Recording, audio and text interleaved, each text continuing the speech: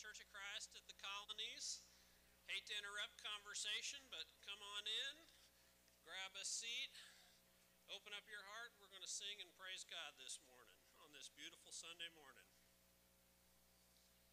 There is a habitation built by the living God for all of every nation who seek that grand abode. O Zion, Zion, I long thy gates to see. O Zion, Zion, when shall I dwell in thee? A city with foundations firm as the eternal throne, nor wars nor desolations shall ever move a stone. O Zion, Zion, I long thy gates to see. O Zion, Zion, when shall I dwell in thee? No night is there, no sorrow, no death and no decay, no yesterday, no morrow, but one eternal day. O Zion, Zion, I long thy gates to see. O Zion, Zion, when shall I dwell in thee? Within its pearly portals, angelic armies sing, with glorified immortals, the praises of its King. O Zion, Zion, I long thy gates to see. O Zion, Zion, when shall I dwell in thee?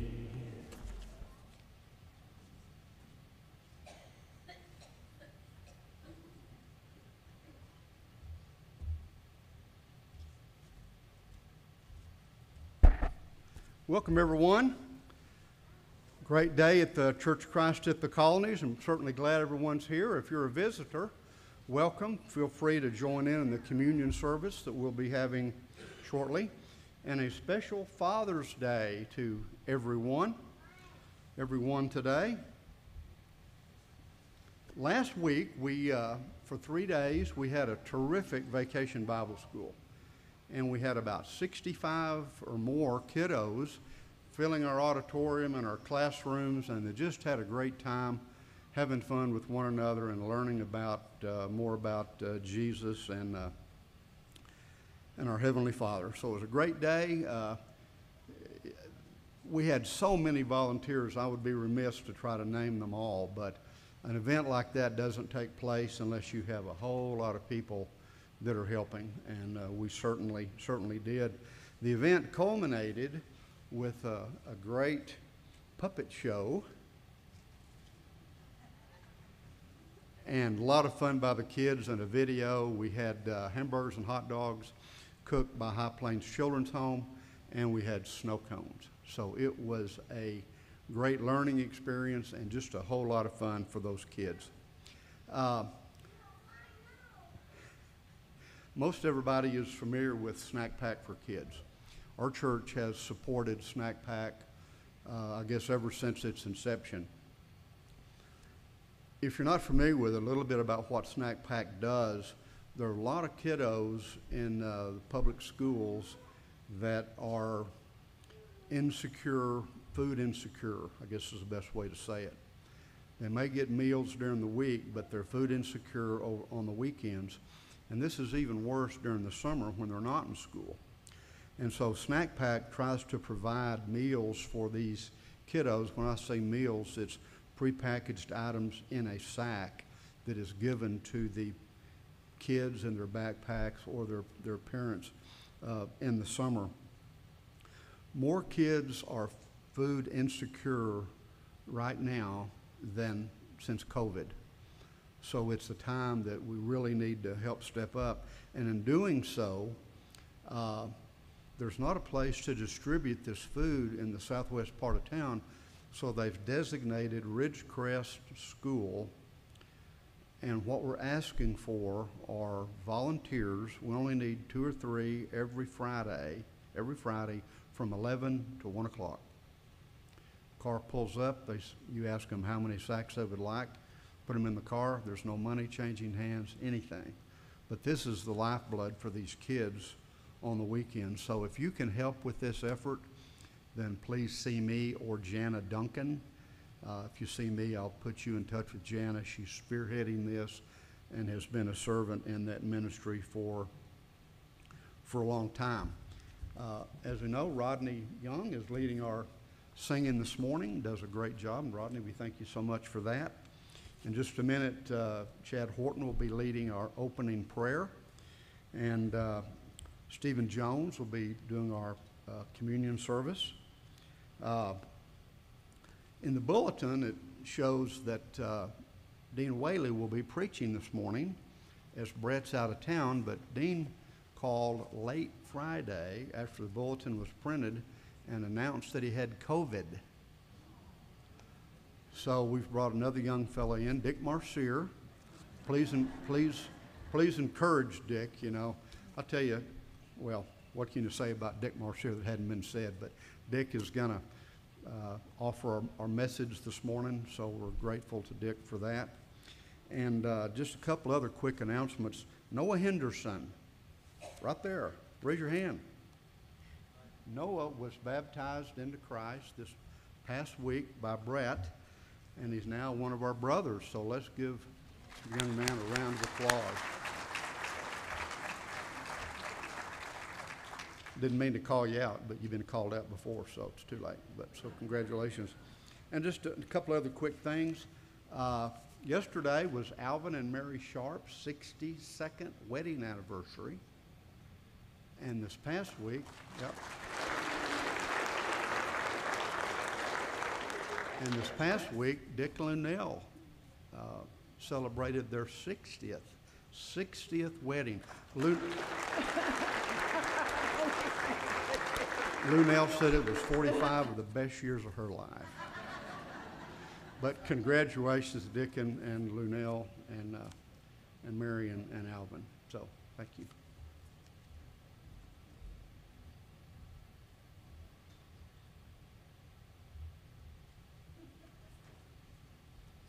Well, I've seen some people go to lengths to get out of preaching before, but Dean, he might be topping it all now. We're glad you're here, Dick, and glad to be hearing from you today. He leadeth me, O blessed thought, O words with heavenly comfort fraught. Where'er I do, where'er I be, still 'tis God's hand that leadeth me. He leadeth me, he leadeth me, by his own hand he leadeth me. His faithful follower I would be, for by his hand he leadeth me. Sometimes mid scenes of deepest gloom, sometimes where Eden's bowers bloom, by waters still till troubled sea, still 'tis God's hand that He leadeth me by his own hand, he leadeth me. His faithful follower I would be, for by his hand he leadeth me. And when my task on earth is done, when by thy grace the victory's won, in death's cold wave I will not flee, since God through Jordan leadeth me. He leadeth me by his own hand, he leadeth me. His faithful follower I would be, for by his hand he leadeth me.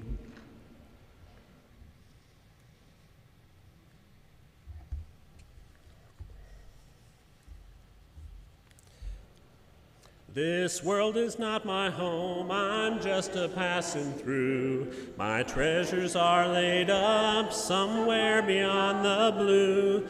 The angels beckon me from heaven's open door, and I can't feel at home in this world anymore. Oh Lord, you know I have no friend like you. If heaven's not my home, then Lord, what will I do? The angels beckon me from heaven's open door, and I can't feel at home in this world anymore. They're all expecting me, and that's one thing I know. My Savior pardoned me, and now I onward go. I know he'll take me through, though I am weak and poor, and I can't feel at home in this world anymore. Oh Lord, you know I have no friend like you. If heaven's not my home, then Lord, what will I do? The angels beckon me from heaven's open door, and I can't feel at home in this world anymore. Just up in glory land we'll live eternally. The saints on every hand are shouting victory. Their song of sweetest praise drifts back from heaven's shore, and I can't feel at home in this world anymore. Oh Lord, you know I have no friend like you. If heaven's not my home, then Lord, what will I do? The angels beckon me from heaven's open door, and I can't feel at home in this world anymore.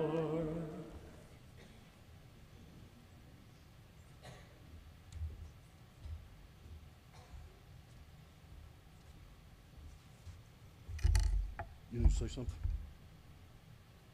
That be? Time approaches when we are to start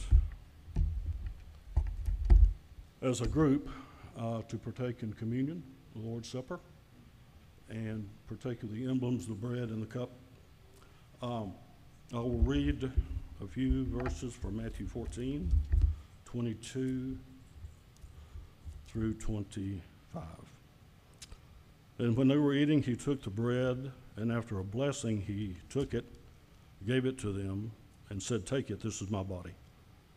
And when he had taken the cup and given thanks, he gave it to them, and they all drank from it. And he said to them, "This is my blood of the covenant, which is poured out for many Truly I say to you, I shall never again drink of the fruit of the vine until that day when I drink it in the kingdom of God. This was Christ's Last Supper, literally, and he instituted this himself. And it is imprimis, it is the first things, it is why we're here, is to reflect with our open hearts the things that have happened in his walk in this earth for our salvation, and all the things that were accomplished at the cross. So with that, I think that, obviously there needs to be a degree of solemnity and some dignity involved in the seriousness of what we do this morning. And everybody's ready? So, Heavenly Father, thank you for this day and many blessings. Thank you, Father, for the sacrifice made for our sins. Thank you for loving us, for the grace and the mercy, for you teaching us, Father, and leaving your word in order to direct us.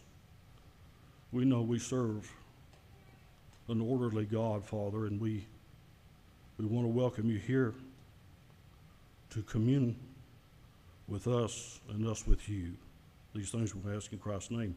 Amen.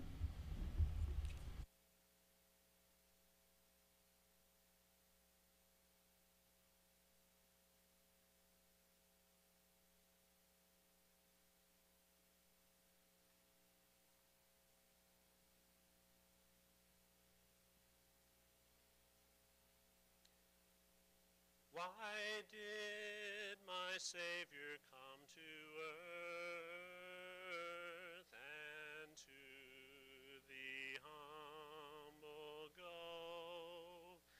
Why did he choose a lowly birth? Because he loved me so. He loved me so. He loved me so. He gave his precious life for me, because he loved me so.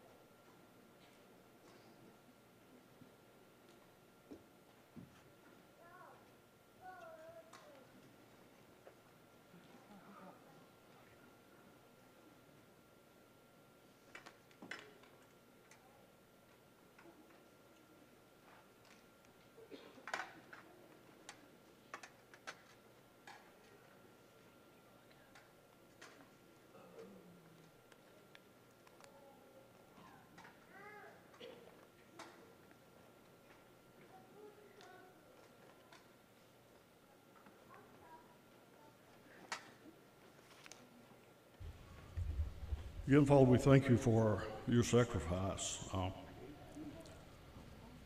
Thank you for the salvation that was granted to us, your death, your burial, and your resurrection to glory. We know that also is with us in this building. We thank you for all that. And it is in Christ's name we pray. Amen.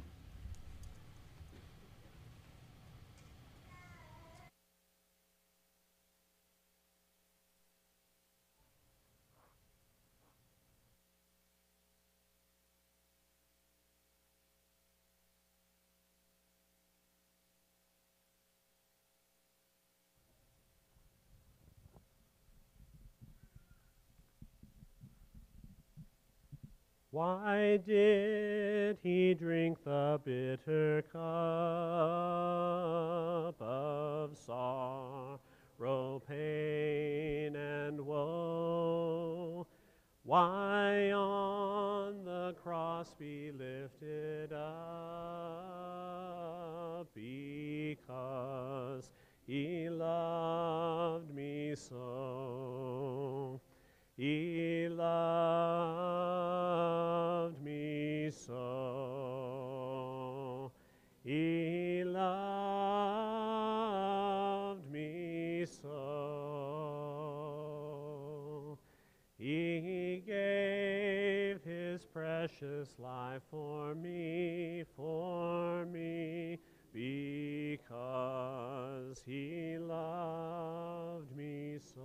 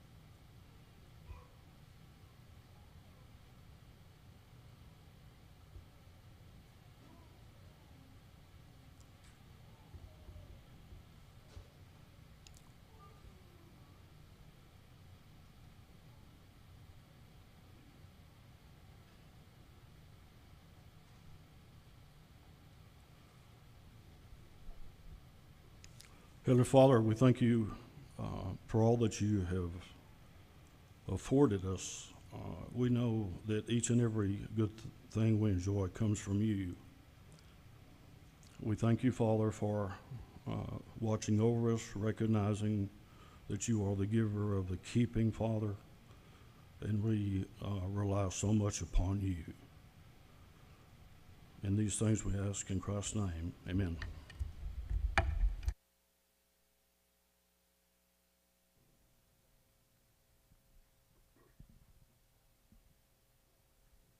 Till Jesus comes, I'll sing his praise,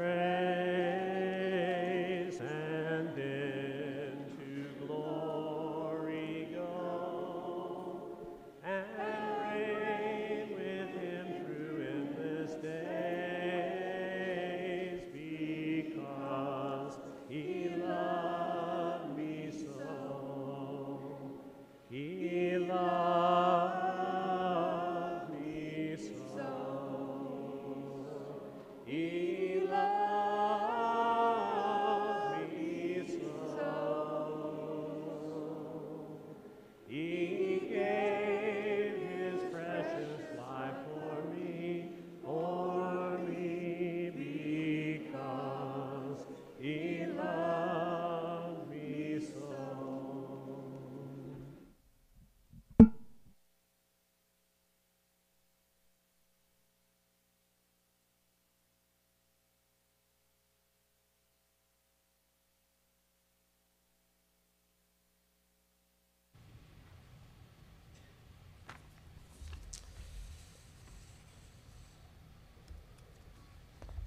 You probably noticed if you're looking at the schedule that communion really is the first thing we come to when we come here today. So we got a little bit ahead of ourselves. Chad, I'm going to have you go ahead and come and lead the prayer now, okay?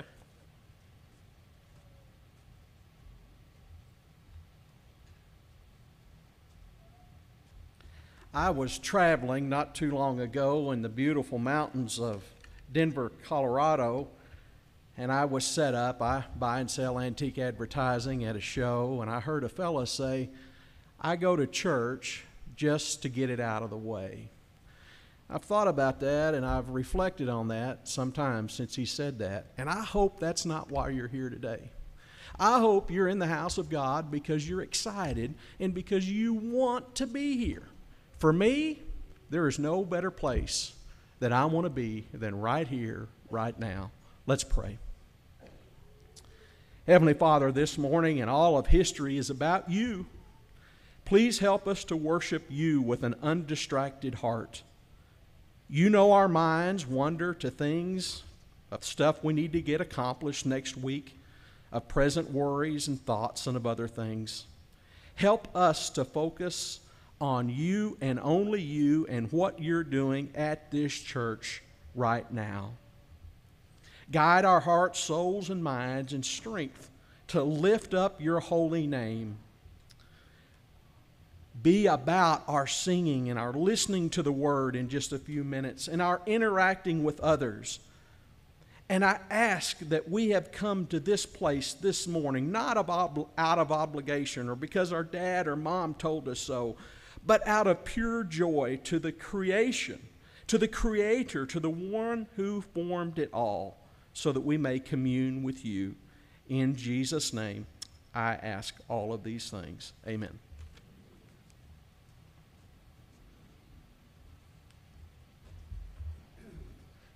Let's do ring the message out. I'm getting hand signals from the back about where we go from here. There's a message true and glad for the sinful and the sad. Ring it out, ring it out. It will give them courage new. It will help them to be true. Ring it out, ring it out. Ring out the word o'er land and sea. Still far from Jesus, many live in sin and doubt. Ring out the news that makes men free. To all the lost of every nation, ring it out. I'm going to pause for just a second here because it just occurred to me that we are now right before the lesson, so let's stand and have the children 3 years old through the 2nd grade be dismissed to children's worship while we sing the next 2 verses here. Tell the world of saving grace, make it known in every place. Ring it out, ring it out.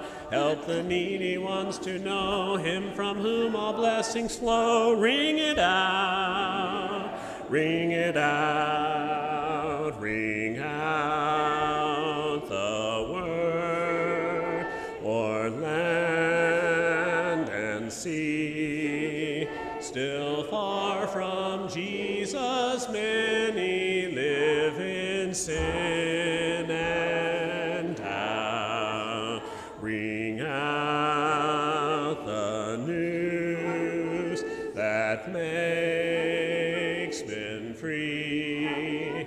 To all the lost of every nation, ring it out.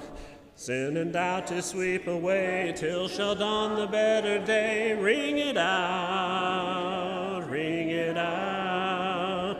Till the sinful world be won for Jehovah's mighty Son. Ring it out, ring it out, ring out the word and see. Still far from Jesus, many live in sin and doubt. Ring out the news that makes men free.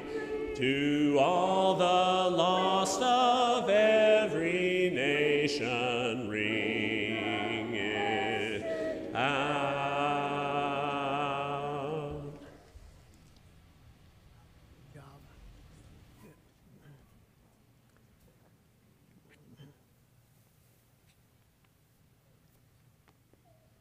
What a wonderful thing it is to be a Christian and know that there are people that love the Lord like you do and can come together on a day like today and worship together.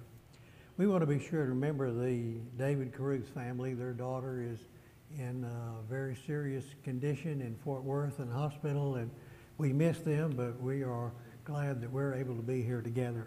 I want to talk to you today about 7 wonders of heaven. Now, I hope that encourages you and inspires you. How many are interested in going to heaven? You would hold up your hand. Well, I'm talking to the right group then, so I'm glad that you were here. There was a teacher teaching kids classes and had taught them about heaven, and she said, now, if you will, kind of give me some feedback about what do you think heaven's like? And one little boy wrote, it's a place where there's lots of money lying around. You could go out and play with it or buy things with it. I think I'm going to buy a basketball. I'm going to play basketball with my great-grandmother. Another one said, well, heaven is up in the sky, and you could look down on circuses for free if you look down for services free if you ask the Lord for permission to do so. Well, we're not going to be looking for a place to do something like a circus, but something from the Word of God. And if you have your Bible today, I'd like to encourage you to just get it out and follow with me today as we study, because of the moving into such a quick place that we didn't get to get it on the overhead or the screen. But if you got your Bible, we'll follow with us. I think it'll be very good. Did you know that in the Bible, 550 times heaven is mentioned? So evidently it's a very important thing. So as I talk to you today about the 7 wonders of heaven, I want you to know that it is something that is very, very important. Well, number one, the first I would tell you is that the wonder that such a place even exists is something that is great. Over in the book of Hebrews chapter 11 verse 10, the Bible says, Abraham was confidently looking forward to a city with eternal foundation, a city designed and built by God.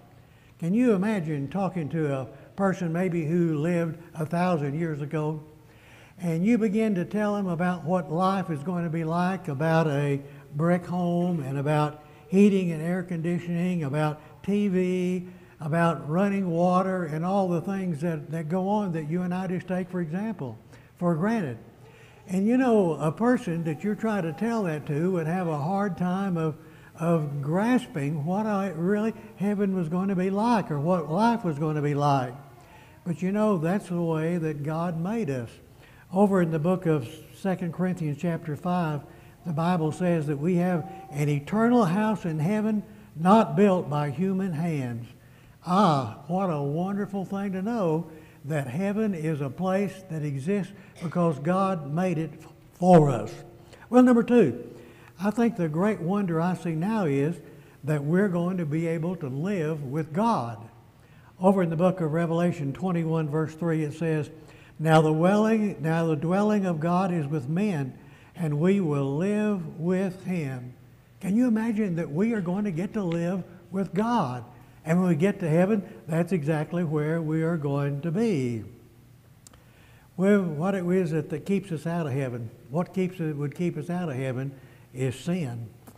Isaiah 59:2 says, It's your sins that have cut you off from God. But of Jesus Christ it was said, In Him we have redemption through His blood, the forgiveness of sins. We have forgiveness of sins so we can live with God. Can you imagine what that's going to be like? being able to be with the creator of all the universe and be there with him as we celebrate and are in heaven. James Simpson was the man who invented chloroform. And he said that he was able to help more people with pain than anybody who had ever lived. And so one day a reporter caught him and said, "Mr. Simpson, will you tell us what is the greatest discovery you have ever made?" And of course he was thinking he was going to say, "The greatest discovery I ever made was chloroform and helping people endure surgery." But he said this, "The greatest discovery I have ever made is that Jesus Christ is my Savior." And how in the world could you ever look at anything greater than that, Jesus Christ being your Savior? Number three, the third wonder of the world I see are the things that are not there. Now, if you have a Bible, if you'll turn with me to Revelation chapter 21, we find 7 things that John says are not going to be in heaven. Number 1, he said, there is no temple there. And then he added this, the Lord God Almighty and the Lamb, it's his temple. The reason they don't need a temple is because the temple was a place where sacrifice was made for sin. And there's going to be no sin in heaven, so there's not any need for a temple, and so there is no need for sacrifice. Then he said there's going to be no sun or moon. And the reason is that the glory of God gives its light. Then he says, no day with its gates be shut.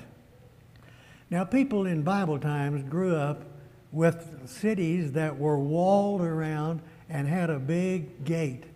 And every night they would shut the gate, make sure that nobody slipped in and did anything they shouldn't be doing. So he says, I want to tell you that in heaven, the gates will never be shut. And then he added in verse 25, he said, and there is no night there. And then he added this, there is no impurities, no people who do things that you are ashamed of will be there. And then no one whose name is not in the book will be there. And then there will be no more death or mourning or crying or pain, for the old order of things has passed away. And all the things that have given you trouble, all the things that have bothered you, not one of those is going to be there in heaven. Well, number 4, I love the wonder of eternity. You know, we are people who are very time conscious. Probably everybody here, or just about everybody here, has a watch because we are taking care of time. Also, there are people who have clocks and calendars, and we see these all the time. But in heaven, ladies, you don't have to worry about your age because we are living in a day where in heaven there's going to be eternal life. You may remember the words of Jesus, John 3:16. For God so loved the world that he gave his only begotten Son, that whoever believes in him should not perish, but have everlasting life. Some translations say eternal life. And then John chapter 3, verse 36, he said, whoever believes in the Son has eternal life.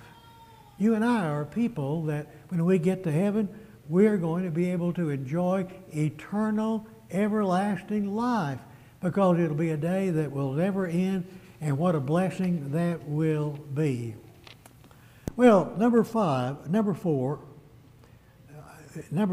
if you will, the wonder is that we can live with God. Have you imagined what a blessing that is? Revelation 21:3. Now the dwelling of God is with men, and he will live with them. You know what it is that keeps us away from God? It is sin. And that's why in Ephesians 1, verse 7, Paul said, in him we have redemption through his blood, the forgiveness of our sins. And what a great thing it is to know that we have the forgiveness of our sins and are going to be able to live in a perfect place with God where there is no sin. Then also number 5, I find interesting the wonder of God's interest of what's going on in heaven. Remember when Jesus told the story of the man that had 100 sheep and one was lost, and he went out to look for that one sheep that was lost, and the Bible says, and when it was found, there was rejoicing in heaven over one little lamb that was found there was God's people rejoicing. And then he told a story about a lady that lost a coin. And when it was found, he said this concerning her: there is rejoicing in the presence of the angels of God over one sinner who repents. I've baptized a lot of people. And I want you to know that the thing that I'm always concerned is, are they going to stay and continue to be a Christian? When I was in high school, my best friend's name was Tom Breeding. And Tom and I were doubles partners on the tennis team. And he came from a different kind of world than I came from, because his granddaddy had a big trucking company and his daddy kind of ran it, and they were a wealthy family. They had a big house up on Grand Lake, and Tom and I would go up there and we would fish and swim and do things in the lake that we really enjoyed doing. But the thing that concerned me most was I taught him and I baptized him. And I was so glad that all the time I was there, he was faithful and served the Lord and was one who was doing what God wants done. But we graduated from high school. I went down to Abilene to school. He went over to Arkansas to work. And I wondered, well, what's going to happen to Tom spiritually? Is he going to be able to continue to serve the Lord and to be the kind of man that God wants him to be? When I got home one time from school, I got to run into him and found out that he not only was faithful in church, but he had married a girl that he had taught and baptized, and now they were doing well in the church, and they were finally doing what God wants done. 3 John 4, John said, I have no greater joy than to hear that my children are walking in the truth. And I want to tell you, to hear him know and to know that he was walking in the truth, and he had baptized his wife, and they were active in the church, it just gave me great joy. And I will know that as the Lord rejoiced in heaven, that was something that he was glad for too. Also, we find that the Lord is going to be doing something that's very special. And if you have a Bible, I'd like for you to open it to Revelation chapter 4. Revelation chapter 4 is a wonderful story about John. The Bible says that one day he saw a door open in heaven, and there was a voice that came out of heaven that said, come on up and look around. Can you imagine that invitation to go into heaven, look around? So John took off and he went into the heaven, and when he was there, he saw some things that really were a blessing. He saw there were 24 elders, and the elders laid their crown before the throne where God was. And as he did, he heard him as they were singing, you are worthy, our Lord and God, to receive power and honor and glory. For you created all things, and by your will they were created, and they have their being. How would you like to have been able to go where John went? Go into heaven and see God himself and be before him and worship and honor him because he is our God. Well, let me tell you that there is one more thing that I want to tell you about God that is important, and it's about heaven. And that is, if you have your Bible, over in 2 Corinthians chapter 12. 2 Corinthians chapter 12. And in this chapter we find something that is very unusual and something that you do not know very much about. 2 Corinthians chapter 12, verse 3. I know a man in Christ who 14 years ago was caught up to the third heaven. Did you realize that there is a third heaven as well? Well, what in the world is this third heaven like? Well, the first heaven is what you and I know of as our atmosphere, where the birds are. The second heaven is where we find the great things of the universe, the stars, the moon, the sun, the sky, are all there in the second heaven. And the third heaven is where God dwells. And it is a place where you and I want to go, because that's where God is, and we want to be in the third heaven. Jesus had his disciples, and he sent them out one day on a mission. They came back, and they were pumped up and excited because they found that they had been able to be successful in carrying the message about Jesus. We find, though, that Jesus, when he saw them, their excitement about the work that they had done, he said to them this. He said, fellas, do not rejoice that you're able to accomplish these things. But what you ought to do is rejoicing because your names are written in heaven. That's Luke chapter 10, verse 20. And you and I need to realize that that's the greatest thing there is. And that is that we can be people who are going to be able to rejoice because our name is written in heaven. And I wonder, is your name there? If you have given your heart over to Jesus, confessed your faith in him, and been baptized, then you know that your name is written in heaven. And because your name is written in heaven, it means that when you leave this earth, that the place that you're going to go is to be with God who loves you and whom you love. It was Jesus, our Savior, who said that he is going to prepare a place for us, and if he was going to prepare a place for it, he would come again so that we could be where he is. If you're not already one whose name is written in heaven, you need it to be there.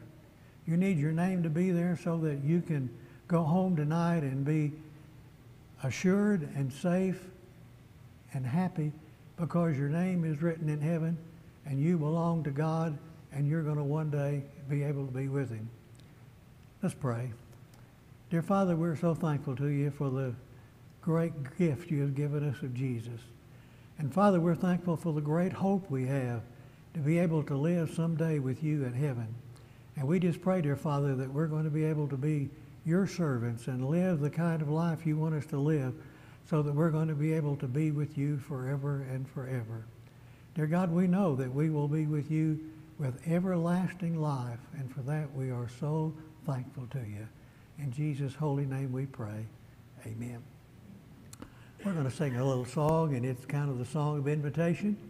And maybe you have been thinking about, I'd like to be sure that I'm going to heaven. And if you confess your faith in Jesus and are baptized and live for him, then you can be sure that that's exactly what will happen. If you'd like to come forward in any way today, why don't you come right now as we stand and sing our song together. Have you been to Jesus for the cleansing power? Are you washed in the blood of the Lamb? Are you fully trusting in his grace this hour? Are you washed in the blood of the Lamb? Are you washed in the blood, in the soul-cleansing blood of the Lamb? Are your garments spotless? Are they white as snow? Are you washed in the blood of the Lamb? Are you walking daily by the Savior's side? Are you washed in the blood of the Lamb? Do you rest each moment in the crucified? Are you washed in the blood of the Lamb? Are you washed in the blood, in the soul-cleansing blood of the Lamb? Are your garments spotless? Are they white as snow? Are you washed in the blood of the Lamb? Lay aside the garments that are stained with sin and be washed in the blood of the Lamb. There's a fountain flowing for the soul unclean. Oh, be washed in the blood of the Lamb. Are you washed in the blood, in the soul-cleansing blood of the Lamb? Are your garments spotless? Are they white as snow? Are you washed in the blood of the Lamb?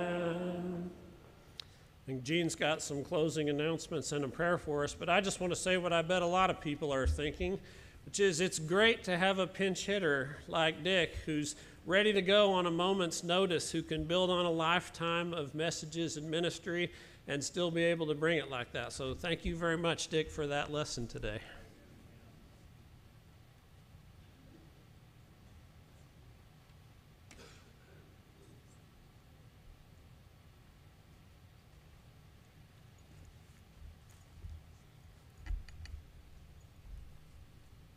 Dick's a member of our Acts 6 group, and we ask him every now and then, "Are you ready?" And Dick says, "If that's what you want, here we go." So, so he's always ready to go.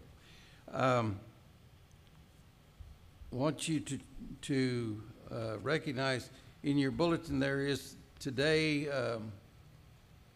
is the day we're supposed to turn in those little baby bottles for the Hope.